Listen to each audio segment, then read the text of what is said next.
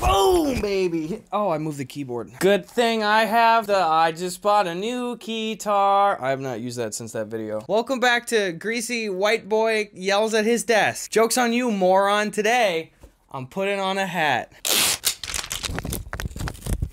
Keyboard and guitar. So today we're going a little bit off the beaten path and talking about something new. You might have guessed it, Mr. Bean. For those of you that don't know who Mr. Bean is, if that's even possible at this point, Mr. Bean is a character that was co-created by Richard Curtis and Rowan Atkinson, who is the one that actually plays Mr. Bean. Now, Mr. Bean is perhaps one of my favorite television programs ever. We had a bunch of old dusty VHS tapes when I was growing up of Mr. Bean, and my dad and I used to watch every single one of them dozens of times. The character of Mr. Bean is a very resourceful but also silly and dumb English man who goes around and interacts with his environment in very creative ways. Rowan Atkinson, Mr. Bean himself, describes Mr. Bean as sort of a 10-year-old anarchistic little kid that just wants to get his way and doesn't care about anybody else, and gee dang it, it's the best! The show is so funny and the comedy is so timeless, and one of the best things about Mr. Bean is because there is so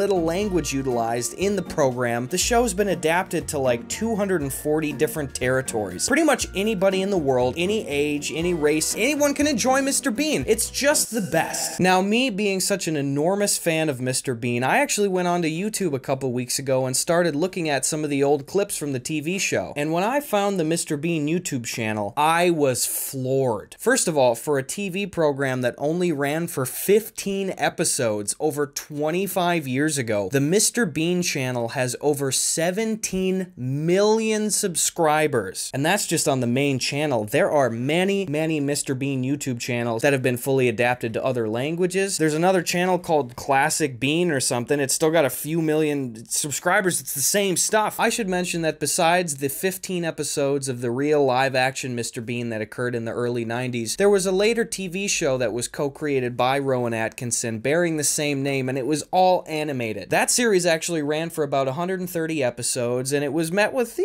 it's okay. It's okay. I'm gonna tell you right now, I don't like the show. It's very different. I'm not a huge fan of the animation style for it. I'll throw a little video on the screen there. Girl, have you ever seen thicker lines in a cartoon? It's just not for me, but people liked it. On YouTube alone, Mr. Bean has racked up billions and billions of views, and I was actually pretty pleasantly surprised to see that the channel posts all the time. But then I started thinking, how could a channel keep posting all the time if there's only 15 episodes of a live-action show? I started noticing some kind of weird stuff. First of all, like I mentioned before, the show only ran for 15 episodes, collectively just a few hours worth of material, but the channel seems to post pretty much every day. Now, I started picking through some of these uploads, and I noticed that whoever's posting the videos is just taking the same episodes, the same 15, and either fully re-uploading the episode and just titling it and thumbnailing it something different, or they will take an episode, cut it up into pieces, rearrange different parts of the episode, and just give it a brand new title. So right now on the official Mr. Bean YouTube channel, there are dozens and dozens of iterations of just the same recycled, regurgitated content, and it is just raking in millions and millions of views. Now, I saw that and I was like, oh, okay, well, that's not the worst thing in the world. It is kind of weird, though. It seems like you're really wringing this cloth dry, but what else is on the channel? Now, about this point in time, I think it's important that I mention to you kind of the person that Rowan Atkinson appears to be. Now, Rowan Atkinson is an extraordinarily successful performer. Besides the absolute juggernaut that is Mr. Bean, Rowan Atkinson has seen great success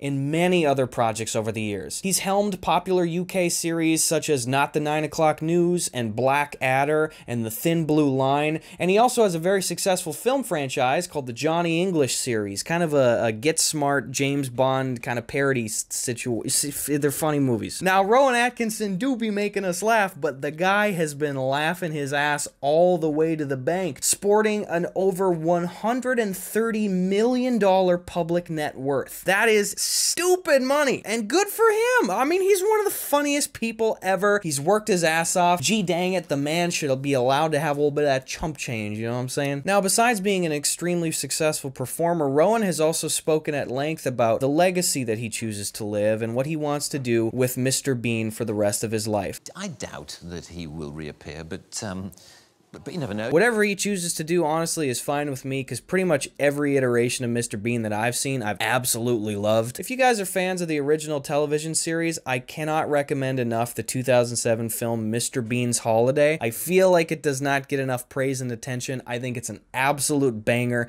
and it's this kind of beautiful semi-swan song send-off to Mr. Bean. It's really great. Now, if Rowan wants to be doing the Mr. Bean character till he's 99 years old, I say more power to him, gee dang it. And though Rowan has kind of gone back and forth about the future of the character, one thing remains clear. Rowan is extremely protective of his precious baby. I mean, Mr. Bean is his legacy for most part. Now, I appreciate the patience. You might be thinking, okay, Gus, this seems like a heck of a lot of setup. Why are we talking about this? I feel as though it's extremely important that before I tell you what's happening on the Mr. Bean channel, that we take into account the 3 pillars that I just laid out, all right? Pillar 1, Rowan Atkinson is a man of integrity, and he's very particular and protective of the legacy that he and Mr. Bean will leave. Pillar 2, Rowan Atkinson has had tons of success doing a lot of stuff that isn't even Mr. Bean. Pillar 3, Rowan Atkinson has stupid, unlimited money, pretty much. Now, keeping these in mind, let's take a look at some of the other content that is going up on these official Mr. Bean channels. I noticed that besides just these recycled, rearranged clips from the 15 live-action episodes, and besides little snippets from the animated series, that there were some new series that were up on the channel. One of these series is called Handy Bean.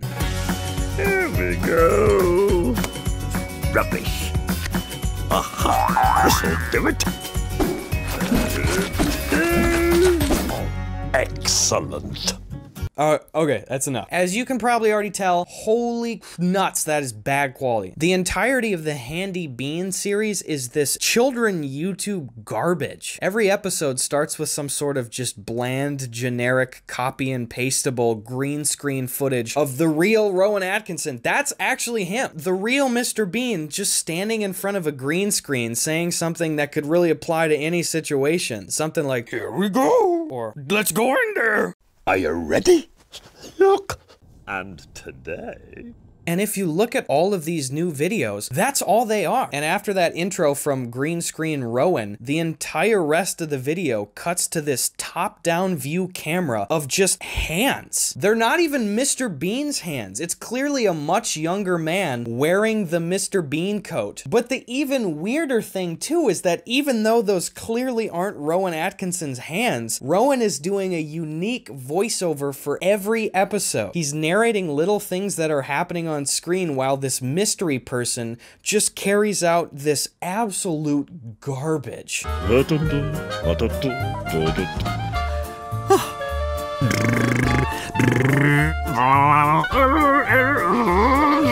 I mean, it's nothing you guys haven't seen before. It's that brain-dead, watered-down children with an iPad YouTube crap. Except Mr. Bean is slapped onto it. It really seems like with all these episodes and a lot of the new content they're putting on the channel, that whoever's running this operation clearly just had Rowan Atkinson come into the studio for like an hour and get in front of a green screen and just rattle off dozens and dozens of little phrases and little Mr. Beanatures or whatever, so that they could just take this footage and just sprinkle these little random Mr. Bean clips into this crappy children's YouTube stuff to give off the illusion of like, oh no, he's involved, he's doing this stuff. I'm sure you're aware of the children's YouTube stuff. In fact, Eddie Burback, my boy, the other boy, Eddie made an excellent video about advertising to children and just the state of children's entertainment today. I would definitely go check it out, please. It's a link in the description. Go subscribe and support your boy. It's mwah. Speaking of advertising to kids, God knows that's happening on the channel. Here's like a straight minute to a Handy Bean episode where they just try to cram a Wix.com sponsorship down your throat.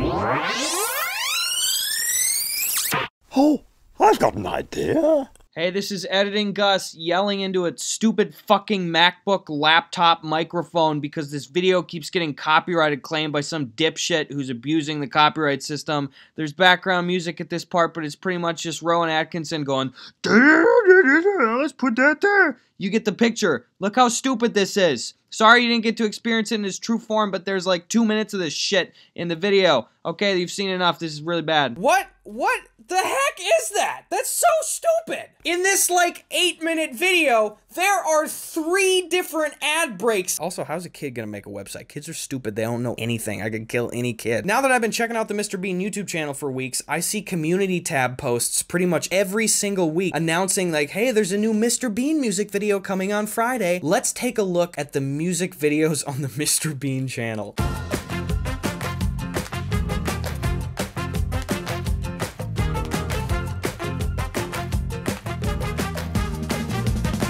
Cup of tea?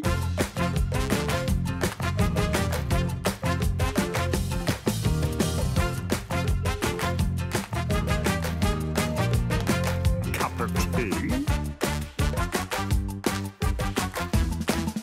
Cup of tea, Teddy? Okay, I shouldn't have to tell you this. That was bad. So all of the music videos are pretty much the same as the Handy Bean series. It's some crappy royalty-free music that's set to just recycled animations of the old Mr. Bean TV show. And then every few measures, it's like there is another green screen of Rowan Atkinson, and he's saying the same phrases, just like, huh? Dun dun dun dun dun dun dun dun. Brr. That's not.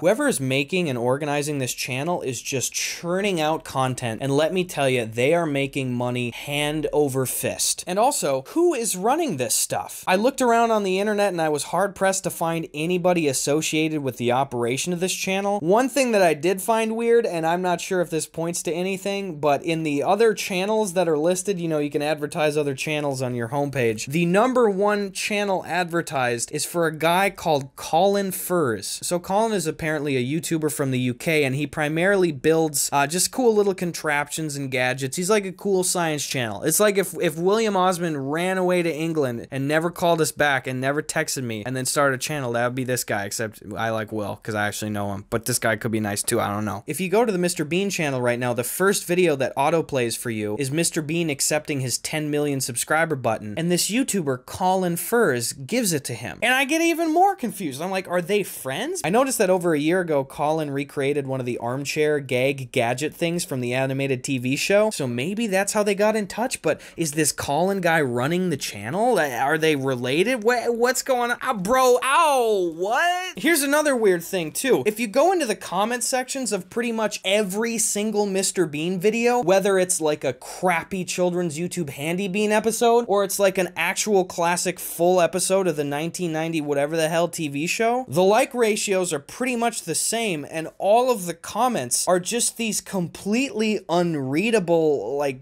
bot spammy comments. Now again, I hope this doesn't seem like racist at all, but every comment is this broken English. It looks spammy. It could be people that are, you know, non-English speakers. That's fine, but I'm just saying the initial red flags here is like, who is leaving these comments? Most of them are the like, who watching Mr. Bean 2019 point down thing, or like, wow, love Bean giving away money to subscribers, stuff like that. And I'm just like, okay, what's going on here? Anyway, this beautiful thing that is Mr. Bean is overrun. I don't know what's going on with the Mr. Bean YouTube channel. What's going on, guys? Help. You know, I almost didn't want to talk about this subject in a desk video like this because, truthfully, Rowan Atkinson is one of the people that I respect and admire more than anybody in this entire world. I would die to meet him one day. But as I look at what has become Mr. Bean to this new wave, this new generation of viewers, these beautiful classic comedy sketches are just watered down, diluted, and in a sense kind of ruined by this crappy children's YouTube content that's being just forced down people's throats. I don't know what's going on. Again, I redirect you to the beginning of the video when I talked about the big 3 pillars. He has more money than he will ever be able to spend. He doesn't need to be doing Mr. Bean, and he is clearly a man of integrity that puts great importance in preserving the legacy of his character and creation. So why are you doing this? Rowan Atkinson is clearly a lifelong performer, but he's a bit of an older guy. He's 64 years old, and if you ask my opinion, I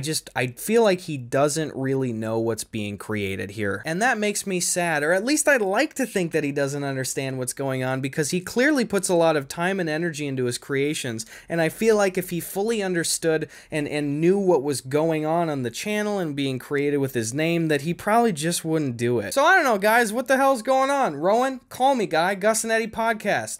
Top notch, baby. Let's watch an ad. Gus, come out. I don't want to go out there. Gus. I hate money. Fine. Hey everybody, this video is sponsored by Audible. Here I am telling you about Audible. Guys, everybody knows it. Audible is the premier place to get access to tons and tons of audiobooks. Audible originals, little mystery documentaries, series. The list goes on and on. Right now, if you go to the link in the description down below and you go to audible.com/Gus, you can get friggin' a deal, okay? You get a friggin' deal. You get up to 3 months of Audible for just $6.95 a month, okay? That's over 53% off. 53, I say. Why don't you use Audible if you're a student driving home for Christmas to visit the family? Why don't you use Audible if you're a construction worker and you're on-site boss says it's okay to listen to stuff and you're not going to cut someone's hands off with a bandsaw? Here's one thing that I've been doing lately, okay? I've been going back to some of the back catalog that I had to read when I was growing up in school, and nobody likes doing books when you're growing up because they make you read them and it stinks. But I was like, hey, I actually found a bunch of cool stuff, okay? And I'm listening to it now on Audible and it's pretty neat actually. Who would have thought that one of the neatest things I ever heard was the audiobook for Lord of the Flies? Piggy, not spoiling anything, but god dang, check that ish out. So please, treat your ears and your brain this holiday season and into the new year of 2020. That's audible.com/Gus, or why don't you friggin' text Gus to 500-500, you get the same deal, alright? Thank you, the Audible family. Bye. I love you.